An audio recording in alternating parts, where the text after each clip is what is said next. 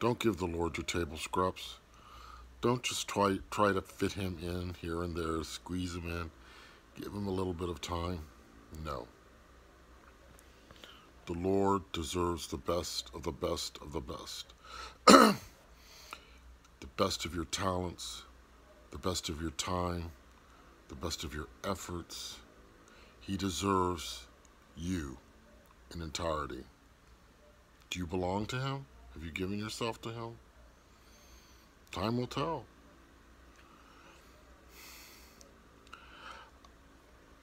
I'm thinking of people, and I don't want to be thinking of specific people when I'm making a video, because I end up taking it down because it gets too judgmental and critical and negative, and that's not what this is about. You know, I'm in no position to judge anyone.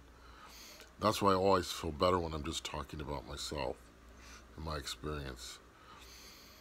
But I can't afford to give him less than everything if I'm going to make it. Because when I stop doing that, when I start getting interested in things that are nothing really to do with him, I start to slowly slide backwards. Really, I do.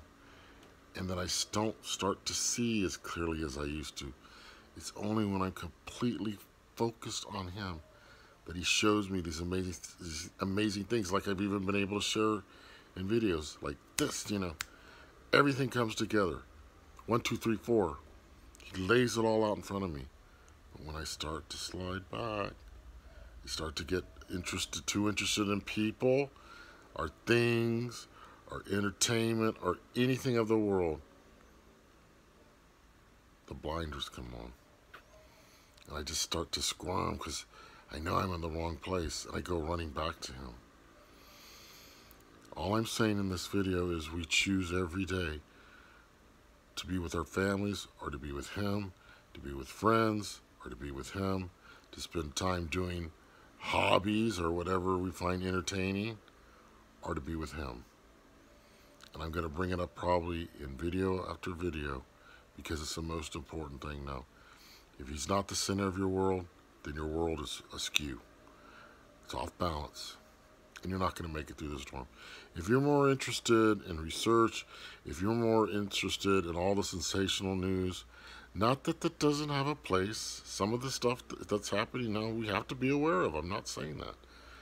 But is he central to your life, to everything you do? Does it revolve around him? Or are you revolving around all these other things? Okay, so it's just so black and white. We're not going to make it. None of us are going to make it if he's not central. Especially as the storm increases daily. And the time goes quicker daily. Don't be attached to people. Don't be attached to brick and mortar churches where they're teaching false things and lying to you about this. Separate from all that. Seek the truth. Always seek the truth. Ask to be shown the truth. And he will show you. Oh my goodness, what he showed me today was amazing. And I shared it with you. Because it seems very simple, but most people would go, what is that all about? That's crazy. Because it's spiritual, see? It's absolutely spiritual. And people want to hear things in carnal terms. No. No, no, no. I won't give it to you that way. I'm going to give you the truth.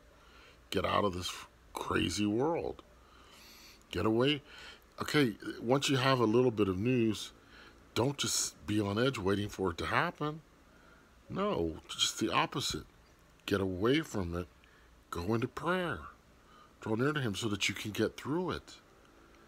If it happens or doesn't happen. But all this, anticipation of things to come. It's up to you. But I've chosen to be with him.